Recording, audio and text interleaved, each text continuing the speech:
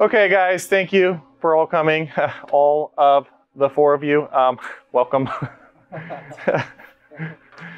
So it's that time of year. I got so many calls today about furnaces just not lighting and issues because it was 87 degrees out there again today. So winter is getting kind of hard, but yeah, I mean, super relevant for us, right? I mean, last week it was in the 50s and I thought for a second winter was here, but I mean, winter's here for everybody else in this world. So just wanted to welcome the rest of the country that's going to be watching this for the next 10 years. It's going to be that good. It's going to be up there at the top of the list on our classes. Welcome to this show, and I'm so glad you're here. And I'm sorry about winter. It's 86 degrees here. We're sweating. We're miserable. All right, this is our class, Furnace Diagnostic, Sequence of Operation. My goal is super practical class. Since none of you guys know me, I'm going to go ahead and get started with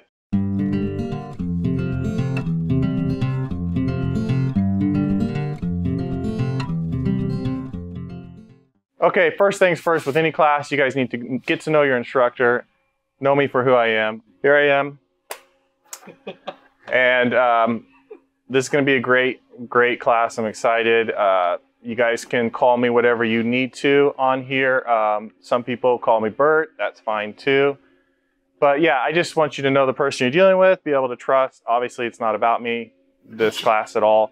But I've been through some things, you know, seen some things, and really I should just start at the beginning and just go with you where it started, our journey in furnaces. So there's a lot of furnaces in Gainesville. I was born in Gainesville, 1989, so I am an 80s baby. As you can see, I'm literally an 80s baby. So the next year, no, I'm just kidding. All right. All right, that was great. Nice. Okay, so today's class, sequence of operation, common diagnostic issues, replacing failed parts, replacing failed parts, flame sensors, checking gas pressure. All right, you ready for that? Yes. We're going to keep it as practical as possible. Now, I do have to say, Brian did a class on this, and some of you were there, and it was way better so far, right? But I mean, he's yeah, I don't want to diss him or anything. He's the guy in that picture right there, but right here. But yeah, he's sometimes smarter than us, and so that's not going to be the situation today. We're going to talk about furnaces, a couple different furnace designs here. Anybody ever seen a natural draft furnace in the field in Florida? Natural draft. Mario has. Well, Jacob just was working on one 2 days ago. Really? Yep, it was a failed universal board in there, but yeah, interesting. So natural draft, flame comes in, and the actual heat rising up creates the vacuum that pulls in more air for combustion to the bottom, so there's no exhaust blower. Yeah, it's literally just your flames that create that cycle, so you have to have air available for combustion, and then exhaust to go up through your chimney pipe. So, yep.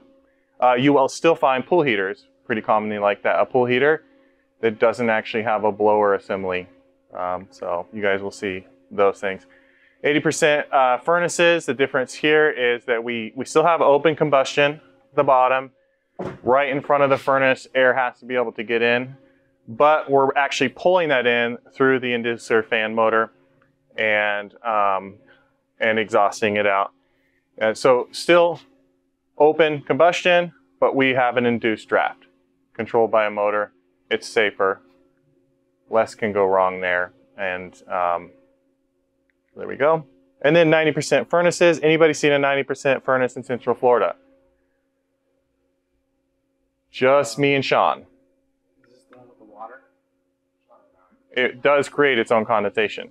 Yeah. I have worked on that. Yeah. Mm-hmm. Yeah. And the one that I saw just had one pipe attached to it, just an exhaust pipe going up outside to the metal flue pipe from the previous furnace. It was so sketchy. But the difference here, it's closed combustion. So you bring air in through a sealed chamber. So you have your piping out to the external wall. You bring air in for combustion. You don't see the flame happen. It's all sealed. It's a lot more controlled. And you're using 90% of the heat that you're burning. And so you will actually, then you will exhaust. You'll force the air out. And it will actually be usually decently pretty cold because most of the heat is actually absorbed in the furnace and is going into your home. It's a very efficient system. But in that process of cold air coming in with moisture, there's condensation that happens there. So you have like a drain setup that has to be a part of this. But this is what most of the world up north is going to be dealing with commonly because it's just a lot more efficient way. And we don't have a lot of those around here. So I'm spending most of my time today on here because today's class is about you guys and about us, what we're going to be seeing in the next coming months, and try to keep it as practical as possible. Okay, so on a furnace, since we're mostly dealing with heat pumps around here, we have a few furnaces.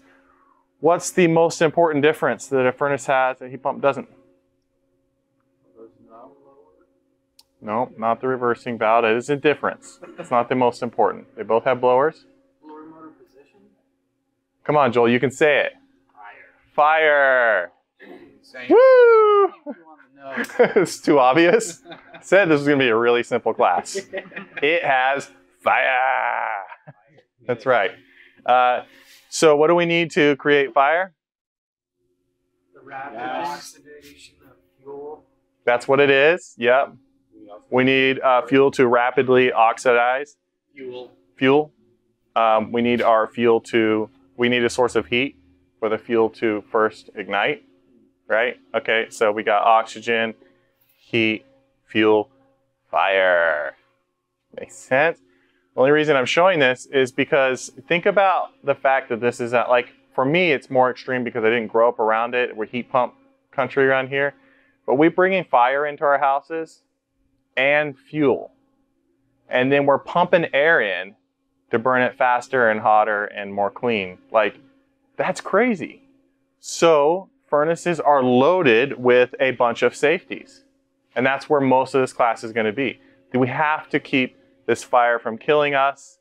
And so a furnace is loaded with a bunch of safeties. So here's a furnace picture that Jessica sent me the other day doing the maintenance on this furnace. And I just wanted to show you where our mixture of fuel, oxygen, ignition, heat source, and our gas in. So you can see here, our gas comes in. And then we have our heat source. You see the glowing right here. That's our igniter, bright and red. She caught the picture right when it was glowing and flames. Quality stuff right here. And then you can see the flame down in here, actually burning. That's our fuel. And here's our inducer blower. So this is hooked up to the chamber. Let me go back here a couple. You can see the blower hooked up to the heat exchanger chamber. So when it comes on, it's forcing air into that chamber. It's sealed. The flame comes into that chamber. And then the heat pushes the air out and it exhausts out through the top. Make sense? Yeah. All right. Is that just a graphic with it back and forth? Yeah, so I'm going to be honest with you. This is just like a 3D graphic that somebody drew. Yeah. This isn't real. But that's not what you were asking. No, it literally, the heat exchangers look like an S, like half of the time. Okay. There are different designs, but yeah, this is a very accurate looking graphic. I realize what you were asking now. Okay. Yes, absolutely. After mocking you, I knew exactly what. Class. Yeah. New guy. What? Furnace expert much? Yeah, you can ask anything you want. I probably have the answers. So, points of interest. This is another slide about what our class is going to be, right? But I made some slides and I got some help, and I'm excited about it. So, inducer fan motor and the flue pipe that exhausts the air, and our airflow switch, igniter, limit switches, gas valve, flame sensor, furnace board. We're going to talk about all of these. First, let's talk about what they do, and we'll talk about how they go wrong. What's this? Inducer fan motor. Absolutely. All right, so this motor is powered 120 volts right here. This is the back side, just so you can watch it spin. You know it's moving. And then you can grab it and slow it down if you want. That's hard on the motor, and there's really no reason to do that. Could cut your finger, so. But I'll show you later when the camera's off.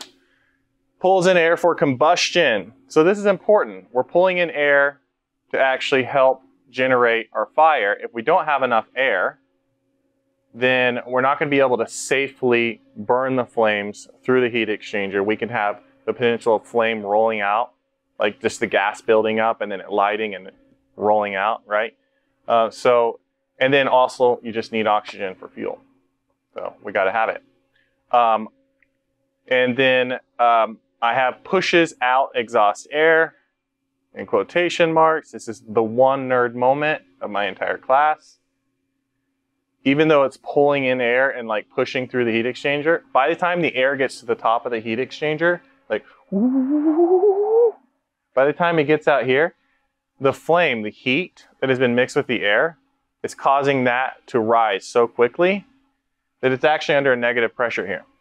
So if you've ever noticed, it's never like, we're not making sure these are airtight, watertight seals on an 80% furnace. 90%, you have air in, air out, and it actually is pressurized because we don't have the hot air coming through here. But on this one, it is hot. So there are different regulations in installing these, like your gas pipes being close to here or anything coming here, you have to have a certain distance, or the type of piping, whether it's double wall or single wall. But the point is, that I'm trying to make is, the hot air is actually going out of here so fast, it's creating a vacuum behind it. So if like you poke a hole, it's sucking in air. Right. So, and then just thought that was kind of cool. So it doesn't actually push it, but I mean, if there was no flame, it would be pushing the air out, but thank you. Thank you for hearing that. Now, the nerd moments in classes are great. That's what Brian's really good at, and it makes it really interesting for people who've been doing this for years. However, if I give you too many of those, and I have them all, like my head's just like this combustion and all. I just want you to remember what's practical that you're going to use tomorrow. That's it, I promise. And I won't talk about that anymore. I'm done talking about it. Did it bother you that I talked about it? I'm done. I'm done. All right. So this our airflow switch is what I call it, but it's actually called a pressure switch. Typically, like manufacturers refer to it as a pressure switch. Why would I call it an airflow switch? Why would I call it an airflow switch? Please talk, Joel. You're not just the camera guy, okay? You're here to learn. Oh, I'm sorry, guys. I shouldn't yell at my camera guy. What was that? Oh, someone else said it was measuring the air pressure. Okay. It's reacting to the air pressure. It's not measuring anything, but it.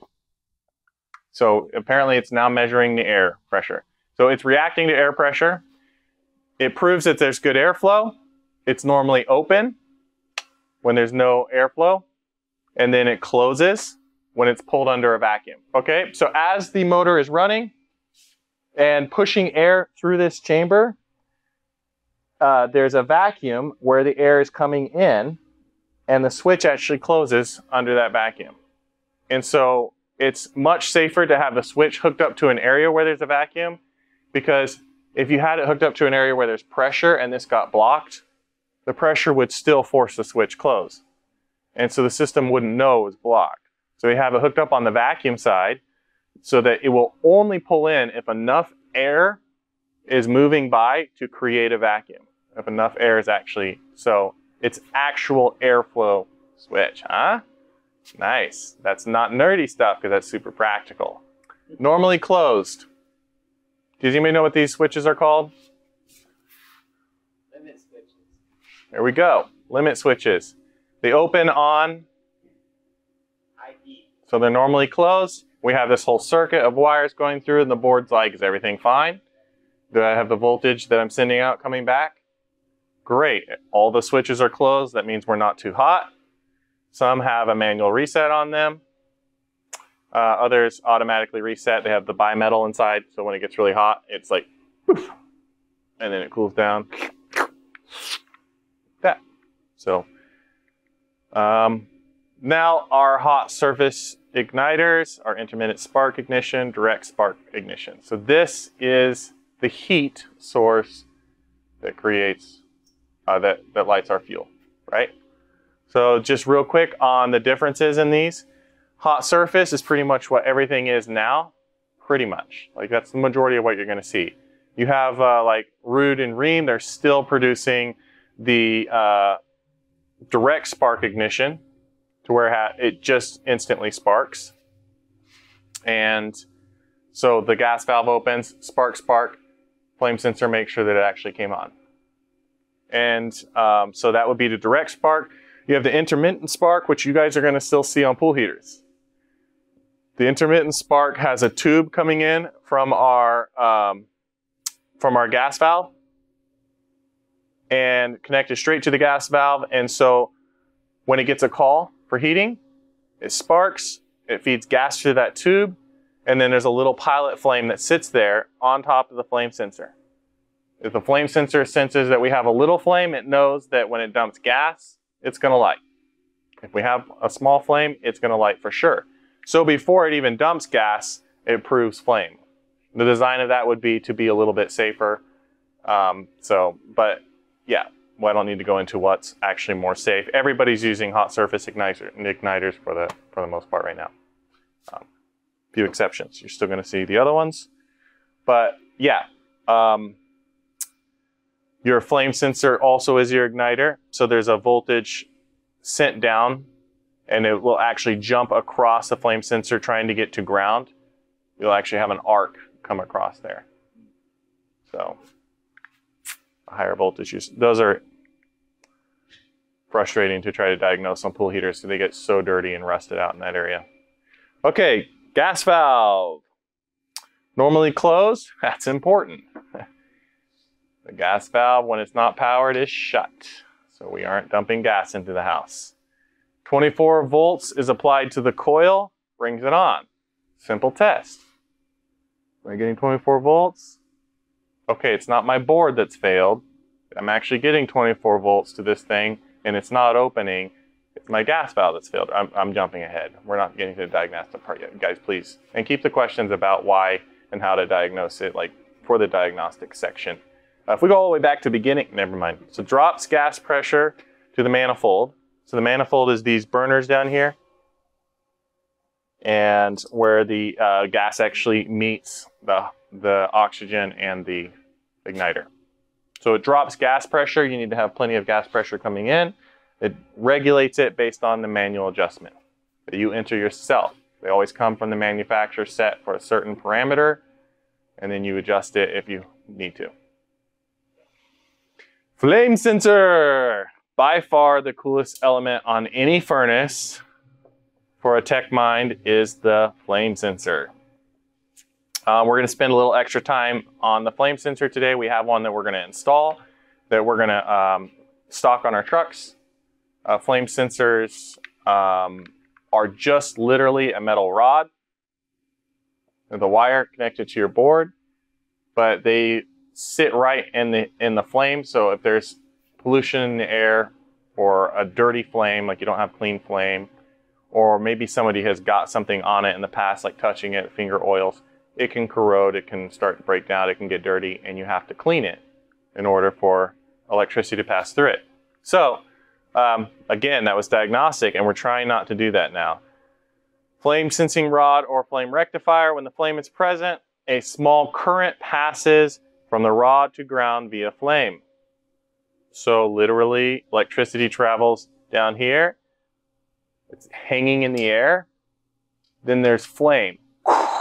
Electricity travels through the flame, right? That'd be a cool superpower.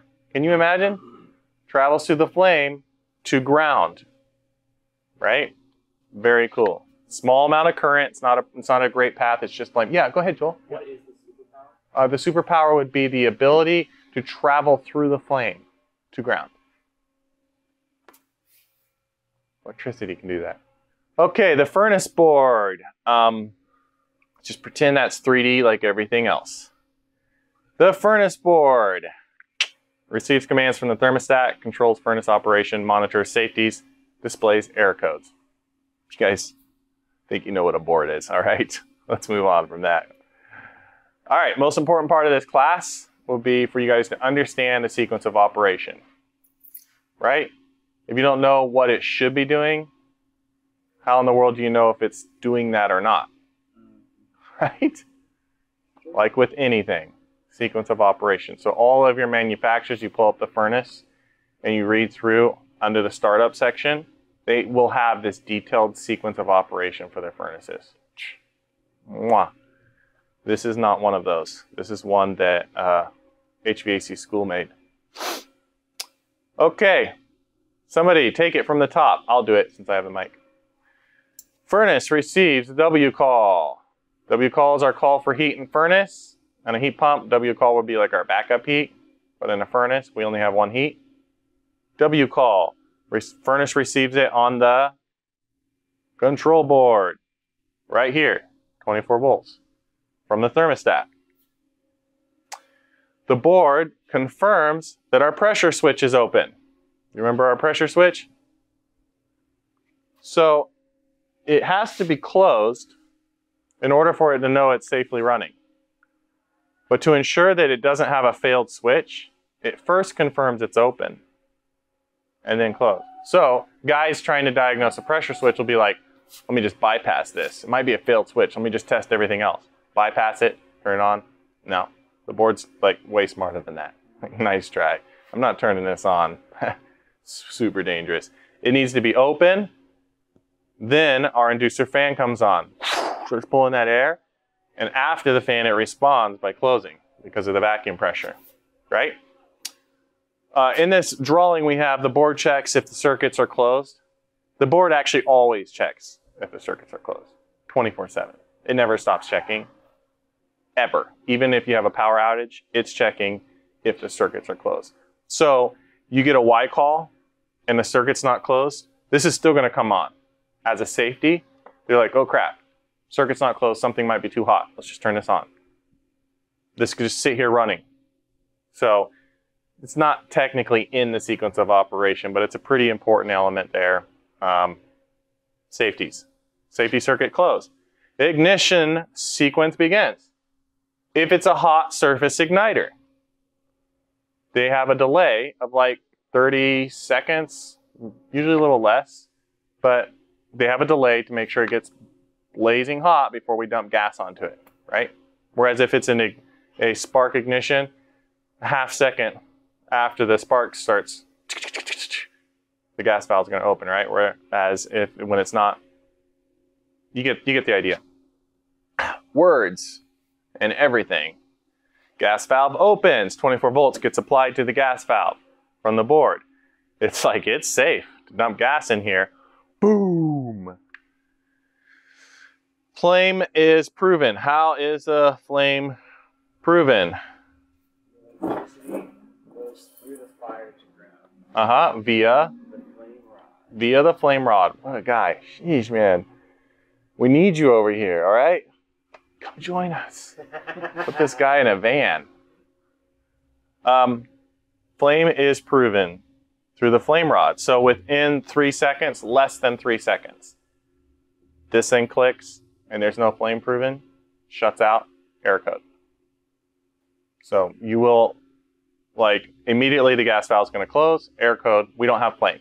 We have gas, no flame. I'm not dumping. And then we go through a cycle where this pulls in air and exhausts any of the gas that has been dumped out but didn't light. Just pulls it through the system and exhausts it outside. What's so confusing about that? Oh, okay. You're just interested? That's your interested face? What happens after that? Why don't you try again? Okay, so it'll try 3 times and then go into a lockout. And it's built to try 3 times because there can be weird anomalies.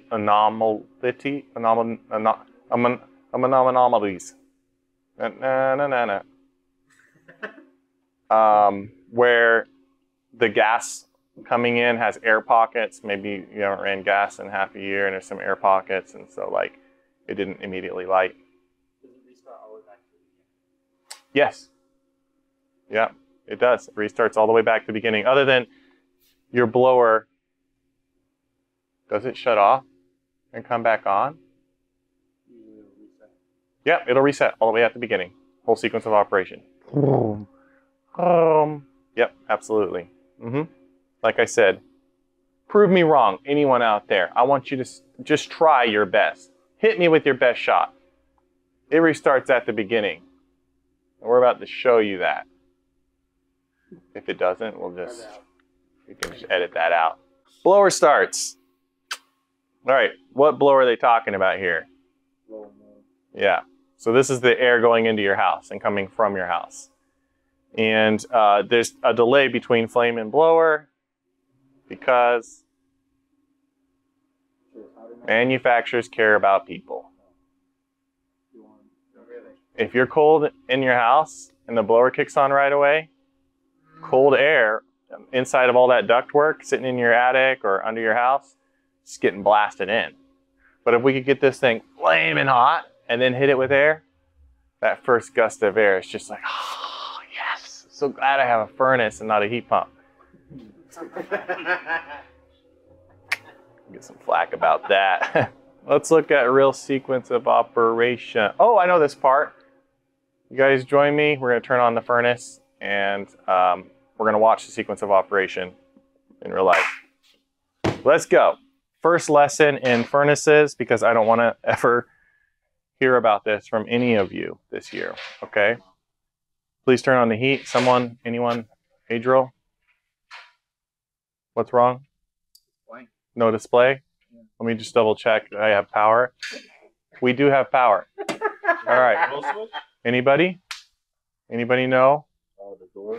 That's my guy. Oh, I said, I totally You said too? that. I did say that. Yep. Isn't it on? Look at this thing. Yeah, these doors will sometimes come loose right after Kalos does a maintenance. Like, I don't get it. It's weird. I know. No, the customers will take these doors off to replace their filter. Yeah. Well, only on the side application.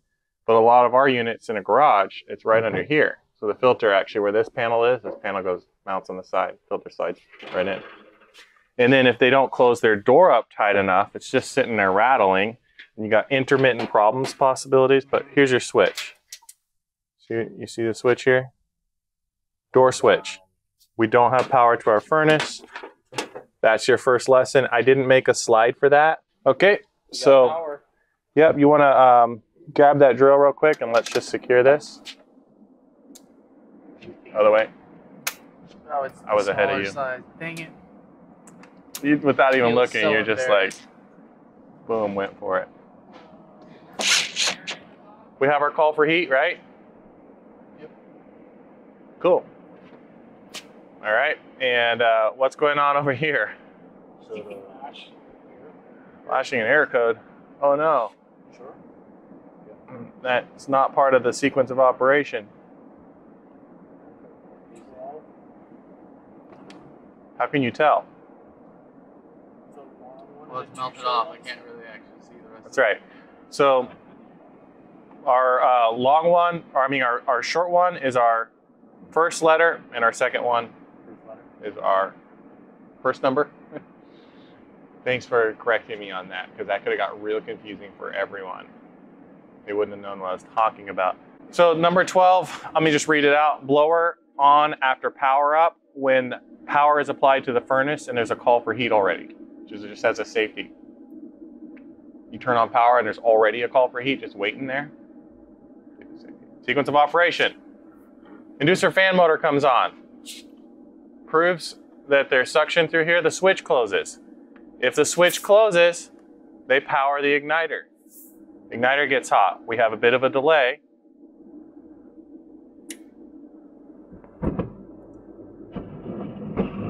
And you have to turn on the propane tank. It is a common callback. Gas not turned on. Oh, come on, guys, really? They come from the manufacturer in the opposition. So we should, like, every time it's 90 degrees outside, remember, turn it on for when winter comes around for our customers. You guys can check that out on maintenances, or if you're an installer, you can just click the switch.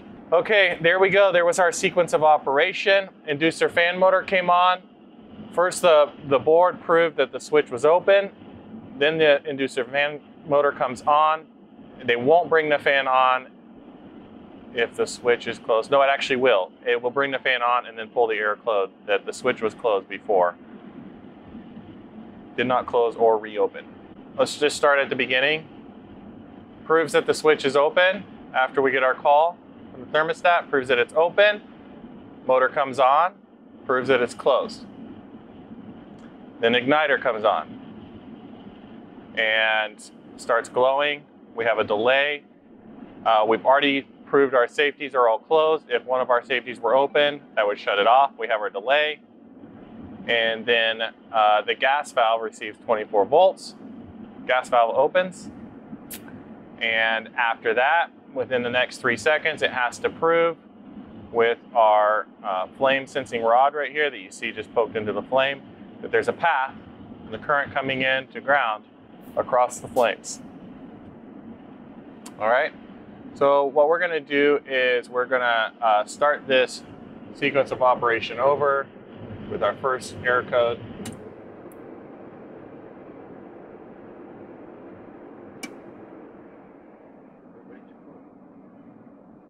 Oh, yeah, so one of the limit switches I pulled, which would simulate like a really hot surface right here.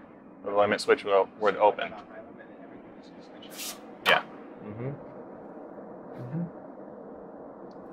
Tell that I've been back here. Yep. So everything just instantly shut off because one of our limit switches is open, and it's going to restart because we're still getting a call for heat. The fastest way to bypass its safety restart process is to turn it off.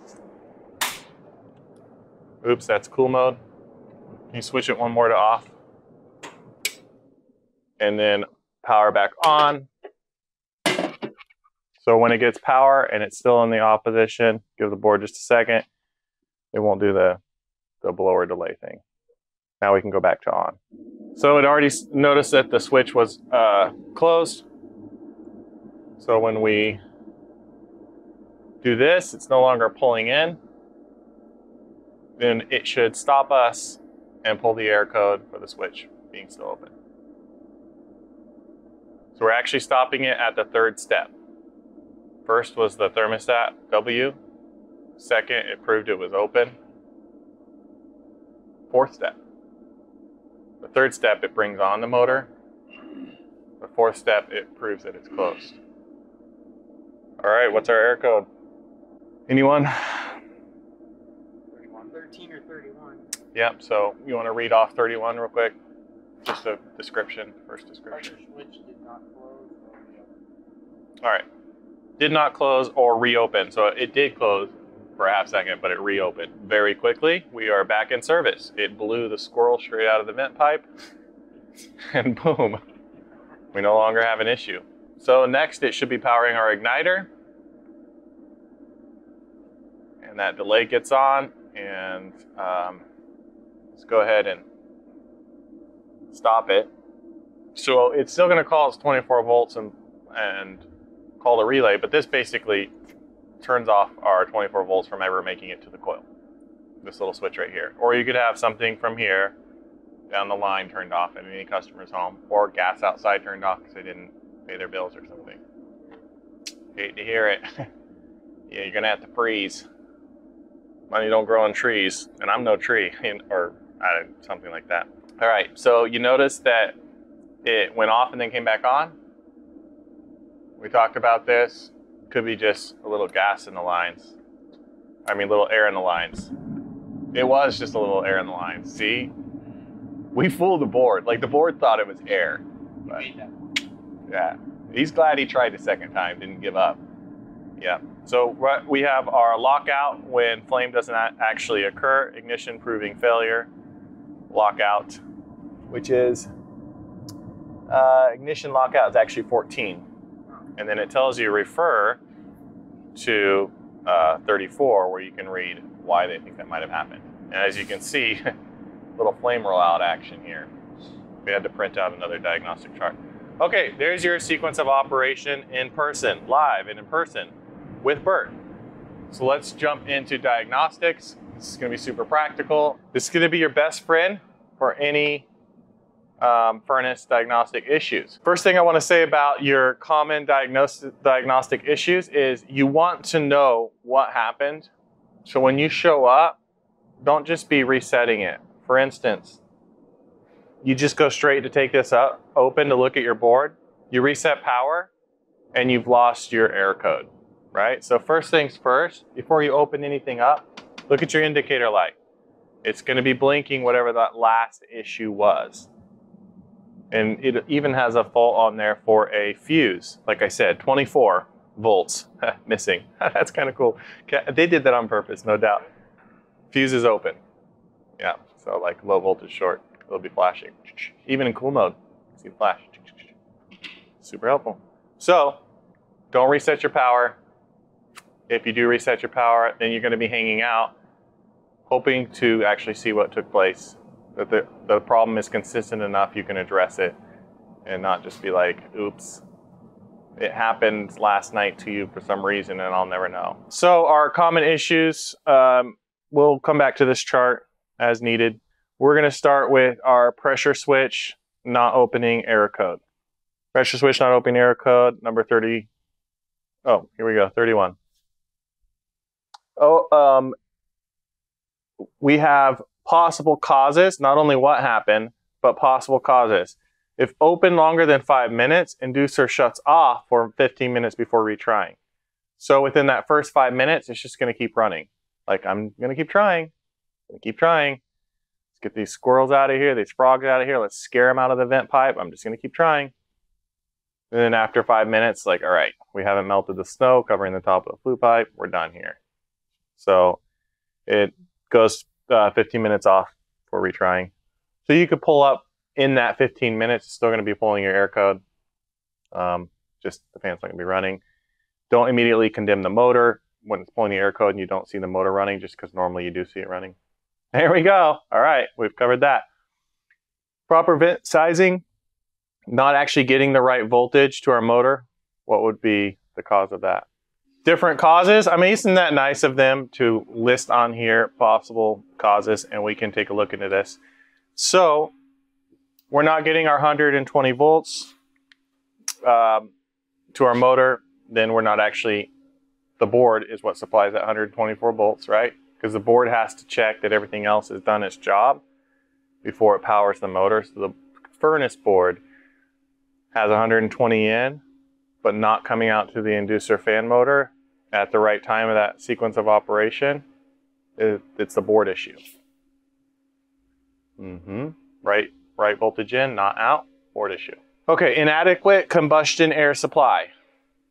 Super important. Let's take a look at the design of this. The outer panel, you ever wondered why these were on here? This needs to pull in air in order to have combustion. You need oxygen pulled in. So this shuts, but it's not airtight, so that it can keep pulling in air. This could be inside your garage. It could be inside your closet. Wherever it's at, there better be a source to outside air coming into that space. So you notice when you're working on furnaces in a closet, they will have like a vent in the ceiling going up into your attic. Or in the garage area, they will have holes cut out in the external walls of the garage, either down in the ground with screen over them or up top with a vent. Some way that when this is pulling in air, it's not creating a negative vacuum in a tight space, which could be a real problem. There are some of those odd situations where you have a dryer and a furnace sharing the same like closet and everything's been shut. Somebody remodeled their home and they're like, let's just close this in. It looks so ugly, right? And then it's like, they're both just trying to suck in air to do their job. We get under negative pressure and we can't actually pull. The reason that that becomes so dangerous is because without the right amount of oxygen, our flame's not actually burning clean anymore. And we're creating a lot more carbon monoxide in that situation. So that's one of the reasons it's so dangerous. You also have the possibility for flame rollout in that. So inadequate air coming into the space can be the cause of that. So all of those things that we see here that could be a problem are going to be detected by this guy right here.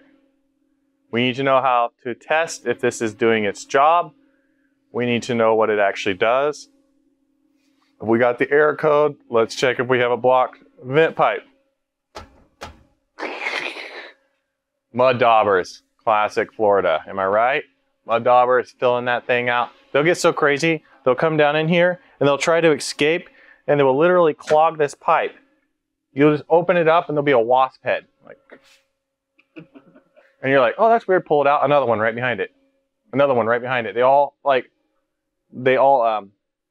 hatched. They all hatched out of their, tried to crawl out and just clog this pipe. Crazy stuff. Yeah, take it out, push a wire through, a bunch of dried out, dead wasp. Good times. It could be all the way at the top, anywhere below, and usually pretty easy to take this off and look up, right? Or you just find a way, okay? Thanks. Also, if you take it off and you turn it back on before you actually are creating combustion, the air switch proves closed, then you've eliminated that it's actually inside the pipe. You know what I mean? You took it off and it's exhausting right here. Let's just not leave it off and let the exhaust dump to wherever that space is or anything crazy like that. But you get what I'm saying here. Another possibility would be in the blower compartment where there's a wheel in there. So there could be something jammed in that wheel. You know, Jesus' first call. We have a video up on HVAC School, Jesus' first furnace diagnostic call. And in that call, we found a frog caught in the wheel, a massive frog. And there he was, dead in the wheel. And we had to take him out of the wheel and we had to remove him from the space of the wheel in order for it to work. So, yeah. Up north, they're much more common. You have like squirrels and birds because they're literally trying to survive the cold. But here we're just like tree frog, lizard. Great. Not nearly as awesome. Raccoon. Are you kidding me?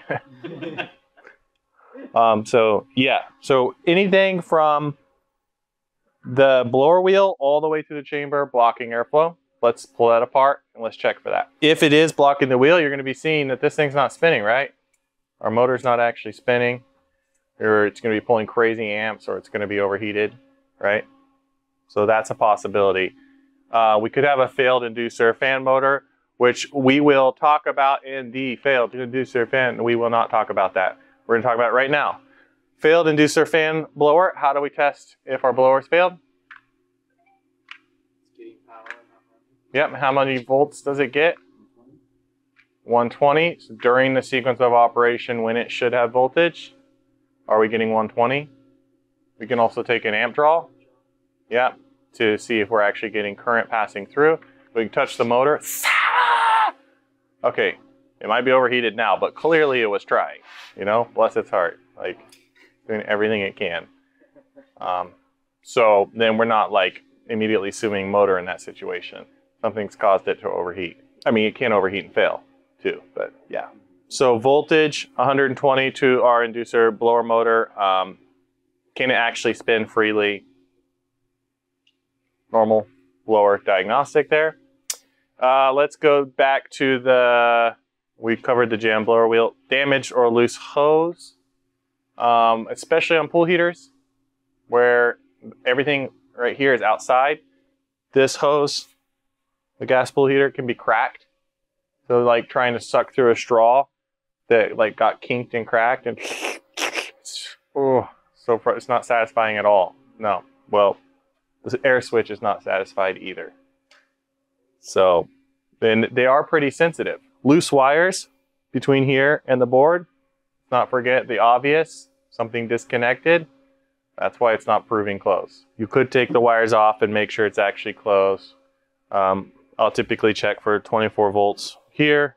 Make sure I still have it on the other side. If I have it on both sides, it's closed, it's passing through and coming back. It could be apparently, like I put it on there, a failed switch. Yeah, right. Eye rolling emoji, am I right? We can actually check to make sure that we have we're under a vacuum, like a minimum of 0.3 should pull in these switches. Does anybody know how to use a manometer at all on any level? Great, come up here. Let's just do that real quick. Because if I get a call about, I think this switch has failed, and I'm gonna be like, okay, what is the static pressure on the blower chamber?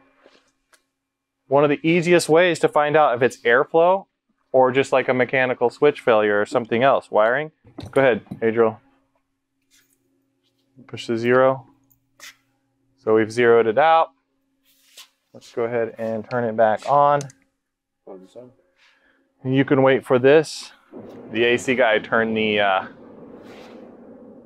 fan on from auto to on, thinking he was turning on the system. So I'll never be upset at a customer again. Yep, what do we have? 0.6. Cool. That switch should be closed. Nice. Yep. So that has proved we got airflow all the way through the system. So our issue is here, switch, or the possibility of a failed board. So I put that down here, at least likely. Even the switch is more common than the rest of this stuff here, right? But we got to go through that whole list and just think about what its function is and what it's trying to protect against, and then you can connect that to where you need to go next to find those issues. Water can get in them. Especially on a 90% furnace, there's a lot more cold air and condensation going on in that airflow system. Water can get in them. Or, you know, you could just have a hurricane recently. And Kyle called me today. He went to replace a furnace board. It wasn't working in cool mode, wasn't bringing the blower on. And testing it in heat, finds that the switch isn't working. Unplugs the hose and water just pours out. Yeah, so water can get into that system. So just keep that in mind. That's a thing that can cause the float to actually fail. So that's where I was going with this. Moisture getting in there, and then those metal components that are closing under the negative pressure. They're sitting here, and then when there's negative pressure, it's like, pfft, now electricity can pass through. Water is getting in that mix, corroding. Yeah, water can actually do that. Limit lockout error code. All right. So typically, if you walk up to a furnace and you actually have this error code, we have this switch right here, the resettable one, which on this system is down here, little pop. And this is located in the area where the flame will roll out if there's an issue with the flame. And so if that one goes, they don't want that coming back on without a technician resetting it, right? If you have flame rolling out, whereas these are on hot surfaces, this is connected to this pipe. We don't want that being too hot going through your roof or whatever. And then these other ones are connected to the actual, this surface. So these are like surface area limit switches. But the one that is the flame rollout, where on an older furnace or a pool heater, it will actually be like the white silicone with the fuse link that just burns up internally. Those situations, that typically means you had way too much heat right there in an area where there should never be that kind of heat. And so you have to reset it manually. They want somebody on site investigating what happened. Whereas a situation where we have a limit switch open and it locked out because it happened, how many times does that need to happen? Limit circuit lockout, if the limit draft, safeguard, flame rollout, vent, fuse tubes open, longer than 3 minutes. Okay, so it's not how many times, it's longer than 3 minutes. So if it's open longer than 3 minutes, which the second it opens, it turns off, and it still stays hot for longer than 3 minutes, hot enough to stay open, it's gonna go into a lockout. So the board does that, it recognizes that switch. Yep. So in that position for longer than 3 minutes, and then it's a board lockout. It's a board lockout. Whereas when you saw me unplug it and put it back in right away, it was just like, all right, let's keep going. Yeah. So customer has a dirty filter. The airflow coming across that heat exchanger is restricted. The heat exchanger gets a lot hotter than normal. The exhaust is hotter than normal. Either this one or the other one is open for longer than 3 minutes, we have a lockout. So you come back, you turn everything on, it runs great. No problem. Because it's just enough airflow restriction that it takes a runtime, certain amount of runtime to get that hot. So, first lesson of limit switches. If the switch is open, there's been an error code, or it's failed, always ask the question, what caused it? And try to witness it recreate the problem. You're going to have to spend time if it's not happening again. What if there's a lot of calls on the board? If there's a lot of calls on the board, you just, you tag it, turn off the gas, move the customer out of the home, run. That's a lie. Okay, limit switches. Partially blocked flue pipe right here, so it's getting hotter than it should, but it's still enough airflow that this is engaging, but it's getting hotter than it should over time, so that could be part of it. You're going to need to be looking for those mud daubers at the top of the flue pipe or whatever.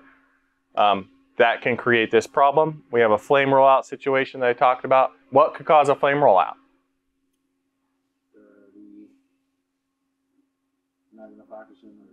Not enough oxygen. Great. So it's not cleanly burning.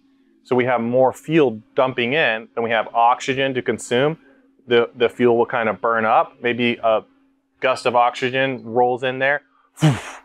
That all just ignites. Yeah, that's good. So we're going to make sure we have proper amount of air coming in. Another thing that could cause it would be air pockets in the gas valve. I don't think so. No. Another thing could be the igniter. It's getting hot, but it's got a crack in it. It's not what it used to be. There's an issue going on with the igniter. And so then the gas has repeatedly come on and off. And maybe that third time or so, a little bit more gas than typical. Now, usually on a furnace like this, manufacturers have the safeties to protect you from that. But you'll notice that your rollout's a lot more likely to happen on a pool heater, especially since we run into more natural drafts, but much more likely to happen on something like a pool heater. They'll be sitting outside. There'll be a lot of wind just blasting into here, and that can create a flame rollout. So then wrong gas pressures where it's not burning clean could cause a flame rollout. There's a time that customer called and said the pool heater wasn't working, and I show up and they're like, yeah, it's not working. If you could just figure it out. A couple of young guys who were pretty excited to have me there. And I don't know why they were so excited. So I go out to the pool heater. I'm just kind of looking around. I'm like, oh, some melted stuff here. The signs that maybe we had a rollout, like just partial, but it's a pool heater. That can happen, And I look up and they're both just like, their heads around the corner, just watching. I'm like, hi. They're like, we're just watching. Turns out I'm like the third pool guy that they called out. When it went to ignite, it just boom right in front of my face, seared my facial hair, my facial hair. I was yelling at those guys. They're like, our dad's not here, but he told us to call people to check it out. And you're the third guy, you can't figure it out. I'm like, you knew this was gonna happen, you didn't tell me? I was so pissed. Yeah, I disabled it. I wrote all over the inside of that heater, like, don't let somebody prank you again, and did not offer a solution for them. Just said, you're going to have to call somebody else. I disabled it multiple layers. Nobody's coming back. I'm not sure if it's legal to disable the heater here, in a pool heater here in Florida, but I did in that situation. I'm not going to lie. So, yeah, flame rollout. It's a real thing. Can happen. Loose wires. Again, pool heaters. You guys are my pool heater people. The loose wires also can be corroded ends. It's not loose, but it's been rusting. It's like breaking down, and electricity is not passing through. It's actually literally starting to crack, even though it looks like it's in place. So you've got a limit error code. It could be the wire issue, not just the limit switch. Let's think the whole picture when this happens. Like I said, anything from clogged coil, we're not even using that, but our air is passing through. Dirty blower wheel, filter, All those things are air is brought in to transfer heat. We need the right amount of air to match how much heat we have in this furnace to keep everything cool enough that we're not opening our limit switches. So you are typically looking at airflow related stuff, and even if it's the airflow inside the flue pipe from the exhaust fan. And then if it's a flame rollout, you're going to see signs, right? Your wires might be a little seared here. You might have some black down in here. If it's a flame rollout, that's scary. Use a lot of caution in trying to start that up. Try to figure out what might have happened before you go to turn something on, right? Another thing that could cause a flame rollout would be like a gas valve failure where it's not closing down all the way. So we have a little bit of gas buildup, comes back on the light. Worst case scenario. I mean, let's not even talk about that. That would be awful. I'm going back to our gas valve slide because I don't actually have a gas valve diagnostic slide. So gas valve failure, how do we diagnose a failed gas valve? Anybody? Checking gas pressure to see if gas is getting through the valve. That's right. So this is one of the most misquoted things that I've noticed in our history is that, well, everything else is working. I hear the gas valve trying, but it's just not opening. It's probably stuck. They do fail. So that's one of the reasons it's misquoted, because you do find it failed. And then I asked the question, well, what were the gas pressures coming in and going out? Oh, I didn't check that. You have no idea if this thing's actually working. If you haven't checked inlet gas pressure, is it actually getting enough pressure to burn, and then outlet to prove that it's not actually passing through? Yeah. Good. I was going to say one of the other things, if you're working on a gas package unit, is that the actual burner is lit clogged as well, just from being outside. So it could be allowing gas through, but if you think your burner's not lighting and you think the gas issue, yeah, the gas that's true. Fail. Yep. That's why knowing how much. So right on the little nipples that come out of the end of the burner, there's just a little tiny hole on those. They could be clogged or dirty, especially on a pool heater. That's another thing that can cause flame rollout. So where it's kind of dumping around the igniter and lighting a little bit late. Okay, so when you go to diagnose this, we want to make sure we got 24 volts in. We have pressure before our gas valve and no pressure coming out. Okay, so our pressure before our gas valve, for instance, if you're only just check your pressure before and you're not checking it when the gas valve is supposed to open, you might have, let's say, just a little bit left in our propane tank. This customer has a propane heater on a pool heater, for instance. You might just have a little bit of gas pressure that's built up, and it's enough that you're hitting your manufacturer specs on inlet gas pressure. But the second it opens, that dumps through and that pressure goes down to 0. Where you should maintain inlet gas pressure if the gas valve's open. You should maintain that pressure, that minimum pressure, when it's open. So you can't just check if you have it there, you have to check it while it's trying to call. You get everything set up, you restart your sequence of operation, you see the igniter glow red, click, you hear a little tick tick, the 24 volt coil's trying to open that gas valve.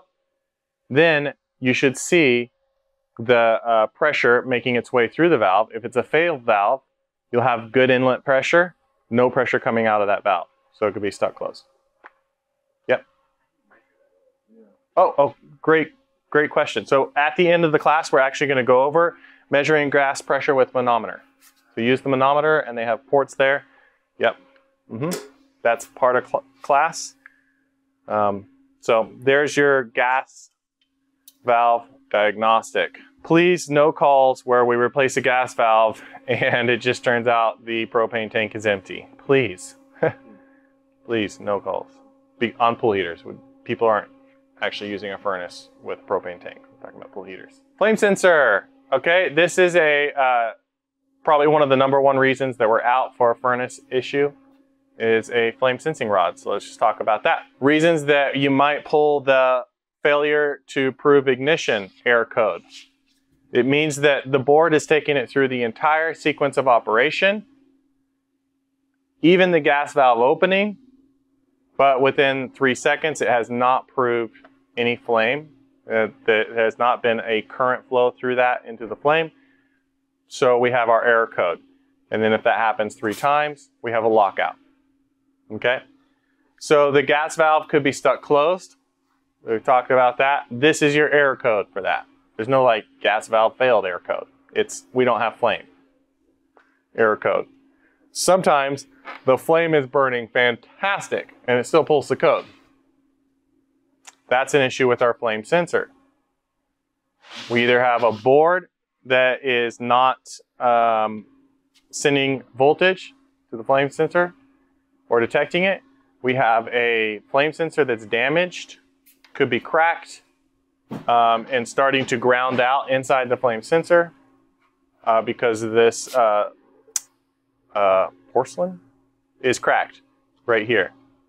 That's around the flame rod that keeps it from actually grounding out, right? So it needs to not touch ground. You can't, I've tried to jumper it back in my first furnace, like, oh, it needs ground. Just dump it onto the ground. That's not good. That doesn't work at all. Yeah, it's a very small amount of current that should be passing through there.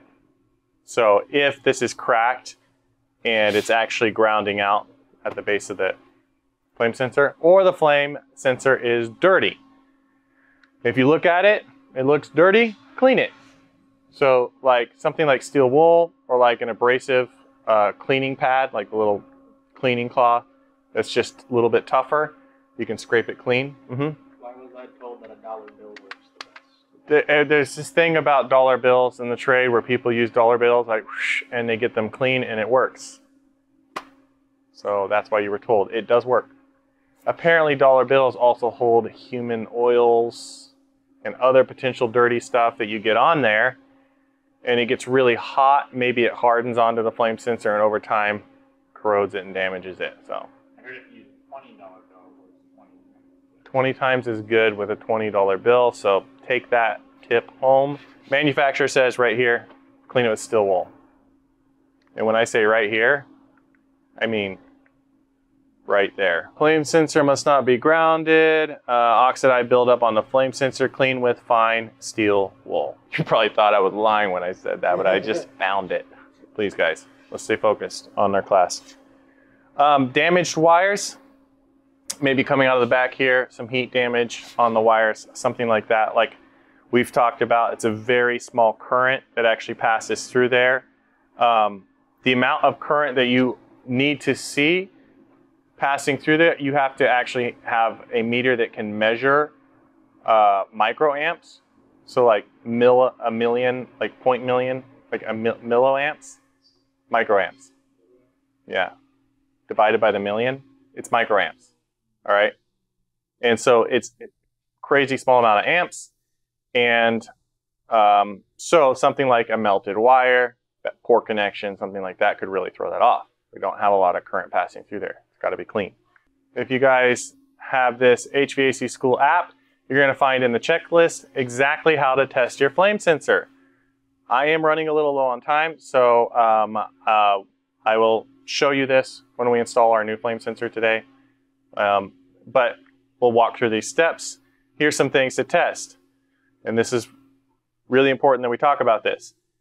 It senses current through the flame to ground, right? So if we have a poor ground, if we have a poor neutral terminal coming in, poor connection or a neutral terminal, rust or something on our ground wire connection, if we don't have this cleanly grounded to our neutral, to the same side that our transformer is cleanly grounded to, then current is not going to pass through. And so you will pull this error code with the flame sensor when actually it's just a grounding issue on the furnace. So you can check between ground and your neutral leg coming in. So first connection point from power, neutral, ground, right here. Do we actually have a good connection? Okay, my unit's grounded well. Move on to other diagnostic areas with that. Is my board actually sending the current? You can test that with microamps testing, which we'll do that. Let's jump straight into actually installing a flame sensor. So I have a flame sensor. White Rogers has made a flame sensor that from Emerson. and it's a universal premium flame sensor. It can go in so many different applications. They actually have a chart on the box. They have a chart in their app. If you go to the White Rogers app, that you can type in the part number of whatever flame sensor you're working on, boilers or cooking equipment or furnaces or pool heaters. You have that flame sensor, type in the actual part number of that, and you can see if it's a match here. In the match descriptions, they will actually give you like color codes for what needs to be done. No change can be done on green, or we need to bend it on the blue. But let's go ahead, come on and join. So we have our flame rod, and then we have our wire that comes with it. So these connection points would be the typical sizes you'll see. They also have a backup, like a smaller spade. And then a screw for securing it, and then a shield for if you need to modify it, bending it, whatever you got to do, you can slide the shield over that. Anybody here replaced a flame sensor? I don't think any of you have done this. Okay, so let's go ahead and do it. I'm gonna power down, and we're just gonna walk through this. So you can have this on your truck, check out the part number on the old one, and match up to what needs to be done. So right in here, we have our flame sensor. I'm gonna go ahead and unscrew the screw that's holding it in place. Pull that out. So this is what you'll do when you have to clean it. Right here. And you can see it's a little bit dirty, right? It's not perfect. You can do a continuity test with your meter from end to end, and that would let you know that it's not cracked or actually something damaged in there. So let's pull that out. So this is one that's bent. And when it goes in and we have our screw in place, you see the angle? We actually need that exact angle with our new rod so that we're in the flame. We have to be in the flame, right? So if you look on the flame sensor, you're gonna have a part number right on the base of the flame sensor. So let me go ahead and match that part number up. This is a carrier piece of equipment, LH33W51. And you don't have to do this every time. I'm just demonstrating using all of this. Z51. So it's right here in the blue. We're going to be bending it, which means it's probably going to be perfectly long. We're not going to actually need to cut it. The other color would be bending and cutting. All right, so go ahead and lay the instructions out. You're going to take your flame sensor and position it right here on the graph that it shows, right on the base of this line right here. And the side with the screw, just push that down into the line. So this will be our reference point for our old and our new one, right? So now we've lined up which bend. It's the 73-degree bend that we're going to match it up to. So with that laying against the paper on the bend, then we can take our next flame sensor down here. This is our Emerson universal flame sensor. Oh, I almost had the screw in the wrong side. That would have worked out fantastic. So as you can see, when you lay it down like that, our spades are lined up when they're both pushed in like that. So you can just confirm that, but that's why you do this right here. And then we'll need to bend this to our 73. So to bend it, we just protect the sleeve like this. Now, if you are a little bit messy, you can put some gloves on so your fingers don't touch the flame sensing rod. Now, only half of the people out there think that this matters. And I'm not going to say where I am on this. But Brian thinks that this matters. And he's our boss. So we're going to put gloves on just to make sure we're not putting oils on the flame sensing rod. Line that up and then bend that over. So let me put the shield on. And so the whole point that I would line this up is so I'd know my reference point on where to bend. So I can grab the pliers right at the point where the bend's going to be, right? And now I know I need to bend it straight down like this. So now I'm going to come over to a sharp surface and hold it in place and then bend it down. It's probably not enough, but that'll be more fun. You don't want to go perfect the first try, right? Line it back up. We're going to have to keep going. It was a 73, not a 35-degree bend.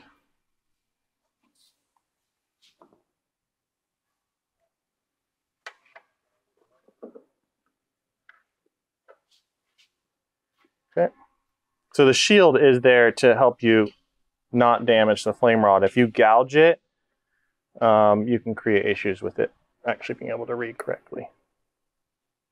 Where did we go?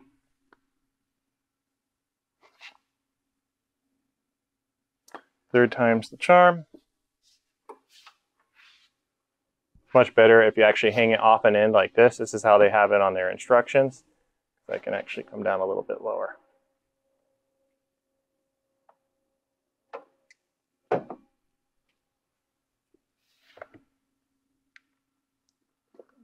And there's our lineup.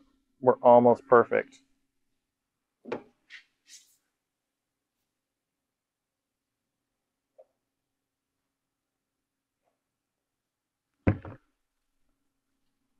Boom. Go ahead, go ahead. No shame. So now I know that as I mount this, we're actually going to be positioned into our flame. So I can take and compare with this one. Now on here, you don't actually need to cut it. It barely hangs out longer than the old one, and it's not long enough to actually hit the metal, which is why in the instructions for this model, you don't actually have to cut it. But I'm going to show you how easy that is to do. You got this right here, right? So before you squeeze down on like any heavy metal, it might be a good idea for that piece that could come flying off. That piece. Boom. That easy. Cool. Now, if need be, if this wire is damaged in any level, then you have a replacement wire that you can connect back down to the board. This wire happens to be in great shape. It is a training opportunity for you guys and for the rest of the world.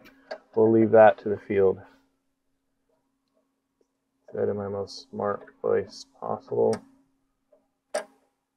Sweet.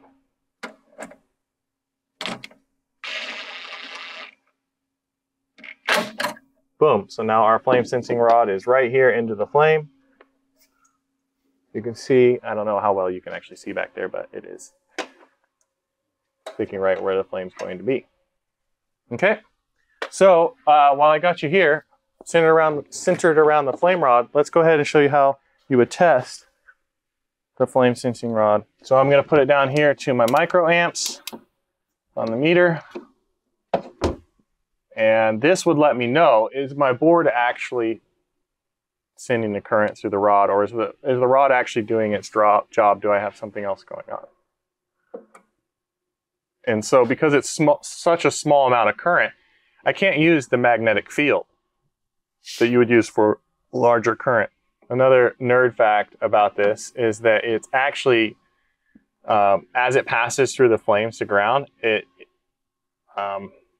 rectifies the flame to DC voltage, a DC voltage pulse. That's why they also call it a flame rectifier. So that AC voltage comes in and it actually pulses DC voltage, and the board will read DC voltage, and that's how it knows that it's actually turned on. So somebody want to turn this on?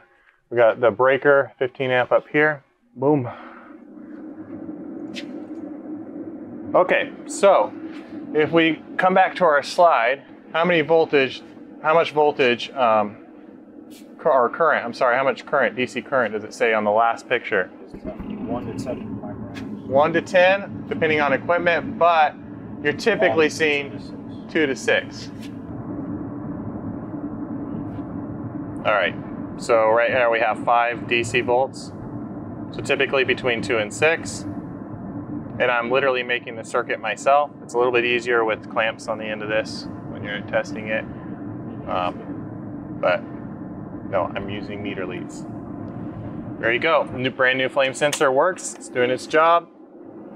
Sweet. Safety is what I wanted to talk to you guys about next. Our 3 main possible issues. Gas leaks. When I put this together for the symposium, there's about 4 leaking joints. And of course I didn't test it. We were just in a rush, and you guys had so much fun roasting me the entire time for that. It was ridiculous. And it was because I was wearing safety goggles. It really threw me off. Somebody smells gas, take it seriously. They're not just a crazy person. You smell gas, stop, call your manager, ask people to step out of the area if it's that bad. Ask people, okay, let's just step outside while I try to figure this out, right? And understanding gas is heavier than air. You walk into a space and you smell real heavy. It's like super thick down here, and you're starting to smell the film, the fumes, my guy. Understanding that too about gas, I'll walk in and be like, and I'll just go down to the floor, because if it's a lot stronger there, we're packed in this space. Everything's got to shut off. We got to ventilate. We got to get the gas out of there. I'm not pushing the manual button for the garage door open. I'm doing it by hand. Like all that stuff you got to be thinking about. Next thing that we want to talk about, carbon monoxide. It is way more common that people die of carbon monoxide from their furnaces than gas leaks, because gas, they put an odor into the gas so you know what's happening. Gas doesn't naturally have a smell, but they add that so you know what's happening, and typically people can save themselves in that situation. Whereas carbon monoxide, you're not going to smell this in your house. It's the silent killer. And if you have a carbon monoxide issue in your house and it's low enough, everybody's just kind of getting sick, their immune systems are coming down, you're not really sure what's going on. So what are some things that we can do to prevent carbon monoxide in a home, warn people about carbon monoxide, or to catch it when there's a problem? Like, as technicians, what are some of the things that we can do there? Heat pump. Quote a heat pump. Huh? Don't smoke in the house. Okay, don't smoke in the house. We create your own carbon monoxide in the house. Okay, but we're talking about furnaces though. Yeah. Yes, absolutely. We have carbon monoxide detectors right in there. Every furnace job that you're going to, maintenance, service, whatever, find out if they have one in the home that's working. You can stock those on your van. That can be an upsell. This is a much better carbon monoxide detector than what you have. You could take a pretty sensitive carbon monoxide detector to actually pick up dangerous levels, right? You don't want to just only have one that will go off in the event when things are dumping and crazy in the house and people are passing out. You want one that actually goes off when there's just a very small amount of carbon monoxide in your house, and it can warn you that you have a problem that over time is going to cause an issue. And so we do have those smoke detectors. Typical, I don't know the numbers between like parts per million, between a typical smoke detector and one that you actually should have right now that they make that capable of reading parts per million that are pretty small. But we stock them. But yes, that's one thing. Okay, so that's some prevention that we've done there with detectors. As technicians, prevention that we can do is actually inspecting our heat exchangers. So one common reason that carbon monoxide gets inside your house is that the heat exchanger is a completely sealed chamber that does not mix with your air. The gas comes in, the air comes in, the flame is burning through there, and it all exhausts through that pipe right here. It does not mix with your home air. It only makes the metal surfaces hot, and your home air passes over the metal surfaces. But if this chamber is cracked, which it will eventually over time, there's a lot of heat there with them coming on and off, or it can rust out. They can be cracked or rust out. And that's when you actually have the fumes and the stuff like that blending with the blower air as it passes over there. You have cracks. And so that's how carbon monoxide can actually get into your house. Yeah. How would you pick that up? You have to pull out everything to shut that. That's such a great question. So one of the best ways of picking it up, like on an 80% furnace, and you have an open furnace like this, is you turn your system on. We're going to go through the cycle right now since we haven't done that all the way to the blower running yet. Guys, please. So if you don't push fan on, the blower doesn't come on right away. And there it goes, it shuts off the blower. So your furnace is going to come on, and then as the flames get it hot, we have a delay in there, and then the blower comes on. Well, you stand here watching your flames. When that blower comes on, you see your flames, they start dancing. Then you know the air in the house is mixing with the chamber of those flames. It's one of the easiest ways, one of the most sure ways to actually tell. or a combustion analyzer that you've actually tapped into your combustion chamber will tell you if you have outside air, like the levels of carbon monoxide or what else that you have in there. A combustion analyzer will actually tell you that. So when the blower comes on, you're watching your flame, and if you see it like, we do not have any of this air should not be mixing with that. And so it's another important reason, like your wires that come down through the board, those holes need to be sealed, or anything you've drilled into the side. Let's go ahead and seal up those holes so that we know that like the air here is not being affected by any of the air going into the house. So blower came on, you guys couldn't see a single difference. You still, like, you'd be sitting there watching it and it'll, as the air passes through there. So that's one way. In that event, or when you're just checking the heat exchangers, you take out this and you pull your blower out. You can actually come in underneath them with your flashlight and go over the heat exchangers and see the bottom if they're rusted out and cracked. You can see the tubings. Or through the top of this coil, you can open it up and there's like an access panel on the front of that A-frame coil or the N coil. There's an access panel. You can pull that down and shine down in there and see the top of your heat exchangers to actually inspect them. Carbon monoxide, serious threat. This is what actually kills more people. As a technician, if you're working around a lot of furnaces, a lot of our guys up north have personal carbon monoxide detectors that are really accurate, really sharp. They just walk around all the time. Like a lot of our friends up north are walking around here at the symposium with that just right there. And we're all like, whoa, that's so cool. Because we see a furnace like once every 3 weeks in the winter. But yeah, that's a good idea as a technician. You can actually have one, and whenever you're going into a space, get alerted, something's going on here. Having your own personal detector that's really accurate. Flame rollout. Another potential, that's just things that we've already addressed in this class, but that's the third possible. You have a gas valve not closing all the way, a leak happening. So one of our connection points is leaking. The furnace comes on. Meanwhile, whole chamber has been filled with gas because of one of those leaking points. The furnace comes on and poof, there's a rollout that happens. We've had our sensor should shut that off, the furnace off in that situation, but your leak is still going to continue. So when there's a flame rollout, check your gas lines for leak. There's a Bert Life video on checking for gas leaks using the sniffer, some bubbles. Yeah, it's everything you need to know about finding gas leaks. It's the very first Bert Life video I ever made. Most important thing to know on checking gas pressure, boys and girls. Most important thing to know on checking gas pressure, your gas pressure that is described by the manufacturer, where it should be, it shouldn't be, is measurements that are taken while it's running. Flame is burning, okay?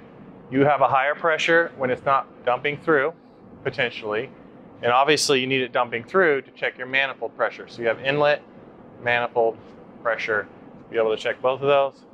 All of that is outlined right here. And so thanks for staying as long as you have and coming in for the class. I hope this was practical. I hope it's what you need. Thanks for watching our video. If you enjoyed it and got something out of it, if you wouldn't mind hitting the thumbs up button to like the video, subscribe to the channel, and click the notifications bell to be notified when new videos come out. HVAC School is far more than a YouTube channel. You can find out more by going to hvacrschool.com, which is our website and hub for all of our content, including tech tips, videos, podcasts, and so much more. You can also subscribe to the podcast on any podcast app of your choosing. You can also join our Facebook group if you want to weigh in on the conversation yourself. Thanks again for watching.